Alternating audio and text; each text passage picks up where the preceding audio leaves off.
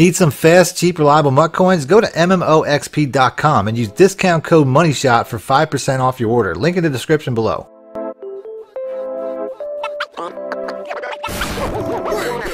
Welcome back, YouTubers and Madden fans. This is MADDENMONEYSHOT, sniffing up the Madden cheese as always. Got a tip video for you today. Something that, I get a lot of requests, people saying that they're struggling to score in the red zone, score in goal line situations. So I want to make a video about it because there's really only one tip that you need to be a better player when it comes to critical situations of scoring in the red zone. You really only have to follow one simple tip, and it should make it pretty easy for you. I'm going to go over that in today's video. And what that tip is you basically want to pre-designate your plays. I'm going to show you what I'm talking about. I backed out to the main screen here. For people that customize playbooks, you probably know, and maybe you don't actually use, but you do have the option to do a My Game Plan tab. It's going to be essentially the same idea as that. As you can see right here, we have, it breaks it down by situation. And you're essentially going to do the same thing. You have your red zone, your goal line. I'm going to do this, but it's going to be a little bit augmented. I'm not going to actually do it on this particular screen. But you're going to do the exact same thing in game. You're essentially going to have situational preference plays based off of how far away you are from scoring. So I typically suggest to have a play at the 2-yard line and in that you can always use. It will always score from the 5-yard and in, the 10-yard and in, the 15-yard in, and the 20-yard and in from there. So no matter what situation you find yourself in a game, you can just go straight to that particular play. So you don't ever have to really think about what your scoring plays are going to be. You don't ever have to try to figure it out. You already know what they're going to be. So I'm going to show you a few that I personally use, but everybody's going to be different. Obviously, not everybody uses the New Orleans playbook like I'm going to be using today. So figure out your own plays. These are going to be plays that you are, number one, very good at. You run them all the time. They always have success. Those are going to be the ones you typically want to try to save for scoring situations. But you can also use them throughout the game, but it's going to be more successful if you try to hold on to them for these situations. So I'm going to start off from the 2-yard line and in. One of my favorite personal plays is the halfback stretch out of the I form close. So if I find myself on the 2-yard line, number one, I typically try to run the ball, try to run it in.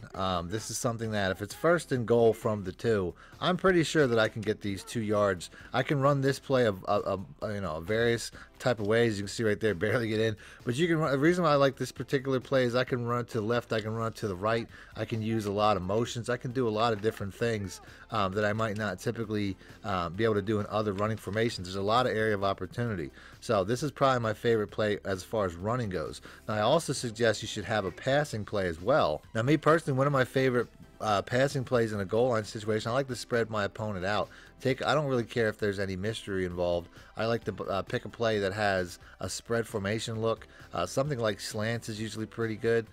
This way there's no real hiding in what I'm doing. It doesn't really matter, but if I can spread them out, I typically like to put the RB route and sometimes even the Y route here on zigs. I have my slants, but this is basically, if it's a man coverage, these zigs are always going to beat. And even if it's a zone coverage, a lot of times, as I'm in a random defensive look, if it's a man coverage, I really just have to wait for them to break outside. But a lot of times if it's a zone coverage, they'll just find spacing inside in between the zones. So it's really something to have to watch out for. But this is a play, this, like I said, it's called spacing for a reason. You're just looking for space. And then, if they're using this middle route, a lot of times the slant will come open over the top of them.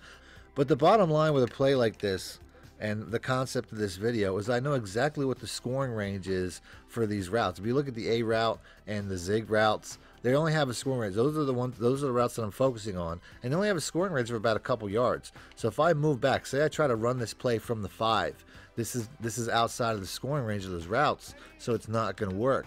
So let's go ahead and let's run this play one more time. I can show you what I'm talking about. The A route there is still pretty close, but you can see I didn't get in. As I tried to turn it around, I actually ended up coming back. So if you do stuff like this, you don't know the range of the play, it's going to leave you in a situation where you're still in the same situation. You get a little bit closer to the goal line, but you don't have the ability to punch it in. So like I was saying, the play you pick itself is not really important. I don't want to make it about that. Make this particular video about what play that you're picking, because everybody's going to be different. But I'm going to give a few suggestions based off of the rule of 2 yards, 5 yards, 10 yards, 15 yards, 20 yards. And the next one, I would say I like to use the levels Y corner quite a bit, because around the 5-yard line, a lot of people really like to run a lot of cover too. But I'm going to go ahead and I'm going to pick random. This is a good play because pretty much every every route that's being run is being run at about a 5-yard pace. I mean, on the left side, pretty much every one of those routes is breaking at that point. The running back is more of a catch and run option, but you can see, I mean, you're going to have, you know, this guy here, he's the deepest.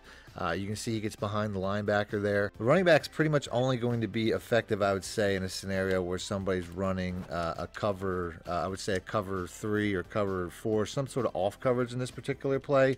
So you can eliminate that pre-snap if it's not the look that you're getting. Here it looks like we're getting a man coverage. A lot of good man beaters because the in routes are man beaters. So let's move back to the 10 and pick some plays for the 10-yard line.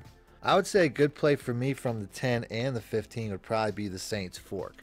This is something that I could use for about both levels and I'm pretty comfortable with. Now, from the 10-yard line, I mean, I have a couple different options. The A route there, I mean, I don't really think he does much, so I'm going to put him on a streak. But I really feel like 4 routes here can score from the 10 or from the 15 if I really want to. I'd say from the 15, only maybe about 3 routes will score. But this is going to be pretty much the same play throughout. The RB route is going to be one of my scoring routes. The Y route is going to be one of my scoring routes.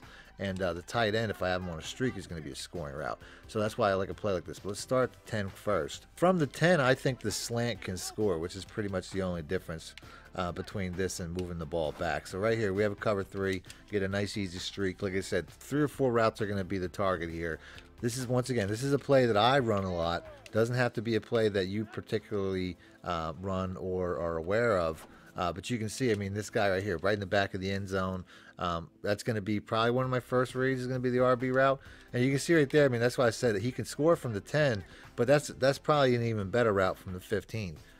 That's why a play like this can really be, you know, there's a range, there's a variety from where this can score. As you can see right here, I mean, it's a cover 2. The A route's going to get open right in the back of the end zone once again at a cover 2. I know the exact distance and effectiveness of these routes. That's the bottom line.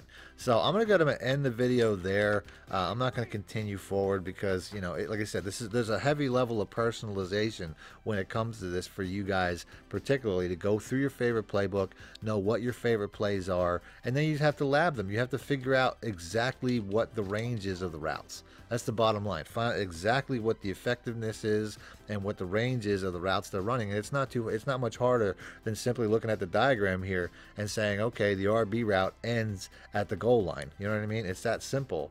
And then you pretty much know exactly what the scoring range is of your plays. So, like I said, moving on. If you guys want to see more videos like this, offense, defense, let me know in the comments section, and I'll try to do that next. Other than that, thanks for watching Mad Money Shit out. Need more help or just want to show your support? Then head over to my Patreon and join my team, where you can get exclusive content like ebooks and bonus plays, as well as early access to my vids and more. Link in the description below.